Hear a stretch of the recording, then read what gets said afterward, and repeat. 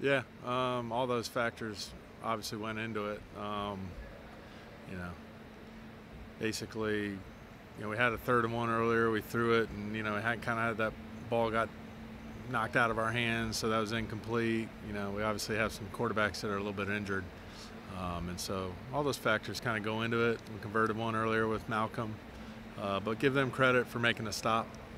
That's kind of how we look at things, and I'd like to call a play that works on that situation next time. I'm not saying too much, because, like I said, people question every play. hmm But just knowing if you have that autonomy to check that specific play, do you think you have the autonomy? Yeah, I mean those are kind of in our plays, so we kind of keep those to ourselves. But there's certain plays that we do give them chances to check it, and other times where we call them call and runs. So there's alerts, there's call and runs, there's RPOs, there's a lot of that within our scheme. So we try to use it on all of our downs. Yeah.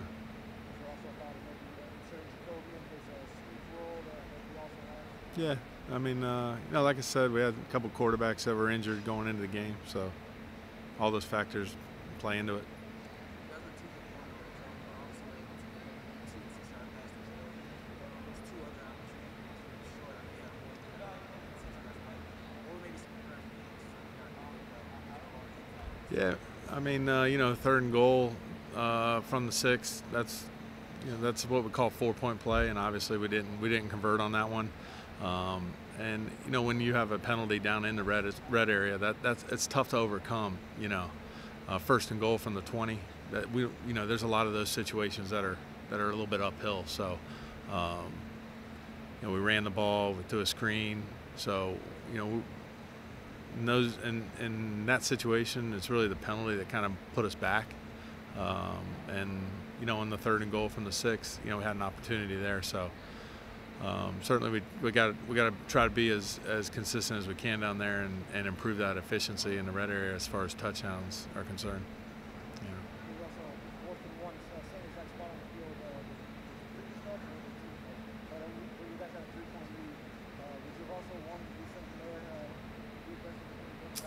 Yeah, I mean, I think that was the 3rd and 1 I was talking about where we were throwing it. So, and we didn't get it. So, I think all those, how the game plays down to the wire, there's definitely a lot of factors that go into going for it, not going for it, so. I thought that for a guy that had, quite a bit of time off and, came out firing, we had a couple penalties that, we were able to overcome in the first series and to score a touchdown. I thought it was an impressive drive, to be honest. Like I said, they're coming off of an injury and not really being able to practice how he wanted to. I thought it was a credit to him and as far as, his preparation. And, there's another drive during the game where, we had a turnover. They got the ball, we stopped them, and, had a really impressive touchdown drive, over 90 yards. So those 2 drives are really impressive, from our perspective. And like I said, he was able to overcome some negative plays offensively, or and convert 3rd downs, which is that's what the quarterback position is about. So we're going to use those as far as things to build on, because the more drives we have like that, obviously the better off we'll overall be.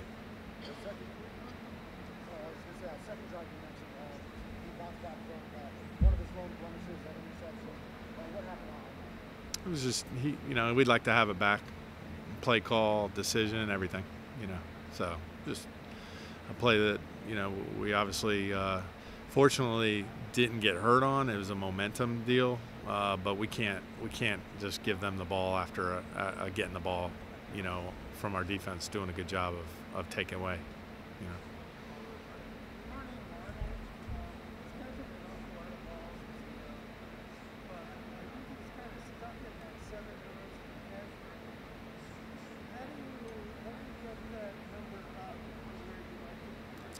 Yeah, there's a lot of factors there. Mike was able to get some plays downfield, and I think a lot of that has to do with Jalen's production.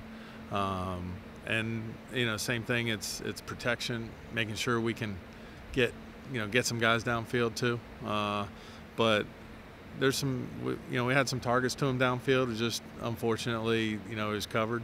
We definitely are looking to try to utilize him horizontally and vertically.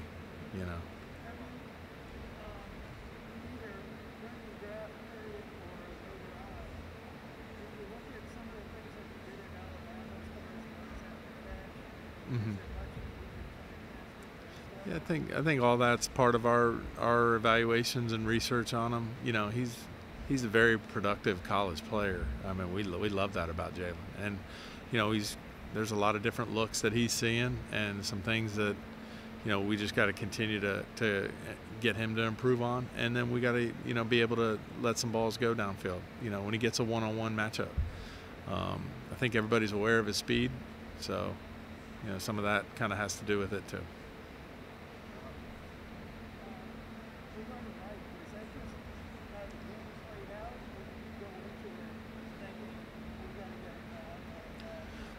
I think he's going to be a big factor in our offensive production. So between Mike, between Jalen, ideally when Devontae comes back, there's a place for everybody. Miles had some production 2 games ago. We've just had some injuries back and forth where Mike's been consistently out there, and for him to perform like he did, that's what we expect from him. So it was he was able to catch it when it was thrown to him. I think he had 1 target that wasn't caught, but that's kind of the production we're looking for out of him.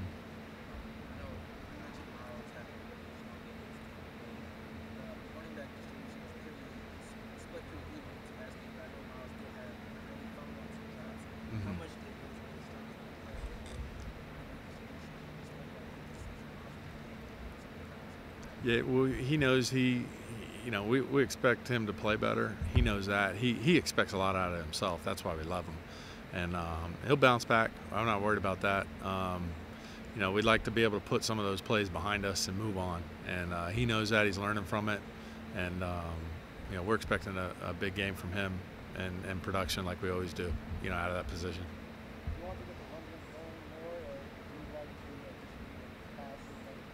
Ideally, we're balanced, and sometimes when a run doesn't go for a bunch of yards, maybe there's a pass outlet, but also there's some times where we call a run and there is a pass, run throw is what we call it. So statistically, they end up in the passing game, but for us, we have that organized a little bit differently. It's a throw, but we also have a run called. Sometimes it's checked, sometimes it's at the line. So those type of things are sometimes how the game ends up playing. They end up playing a certain defense, and we have a certain call, and the ball ends up getting put in the air. So ideally, though, it's pretty balanced.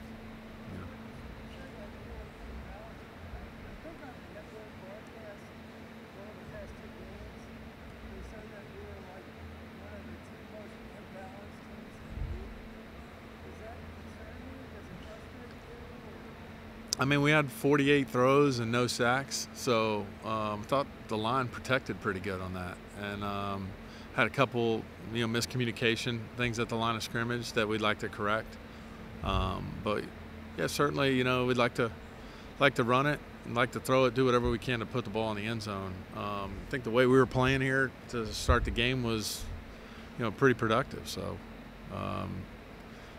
We had the backed up situation that didn't turn our way. We had the turnover, the next possession at the end of the half. We were kind of in a position to score points with the long field goal, and then came short at the end of the game. So there's a couple situational plays we'd like to play better. That's really the most important part about it.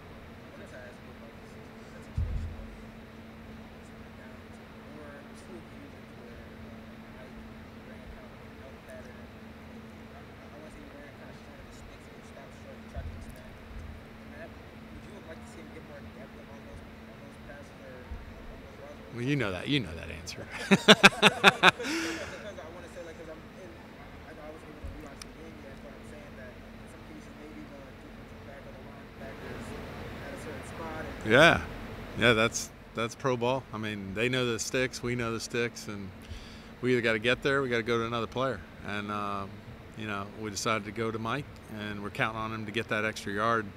And unfortunately, we're short, 2 times on that.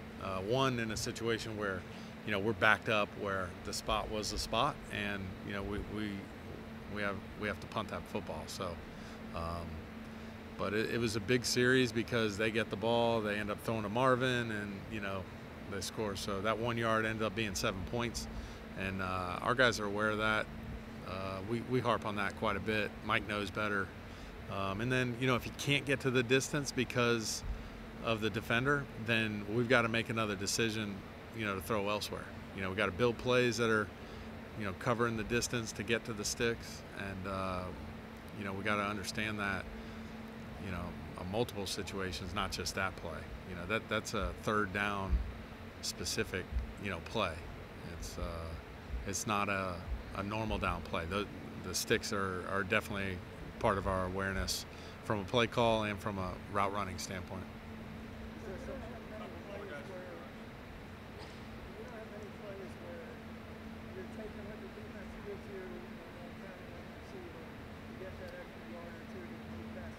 Yeah, if it's there's zone and man philosophies on that. In a man situation, they're really not giving you, a catch and run. It's almost like, the guy's playing you man to man. It's a catch and a hit. In a zone situation, we do want to catch it and run to the stick. So it's a matter of recognition, and that's the game. It's the defense shows you one thing and does something else on the snap. We got to recognize it within, short amount of time. That's part of us coaching our guys in that situation, to look at certain keys to be able to diagnose man or zone.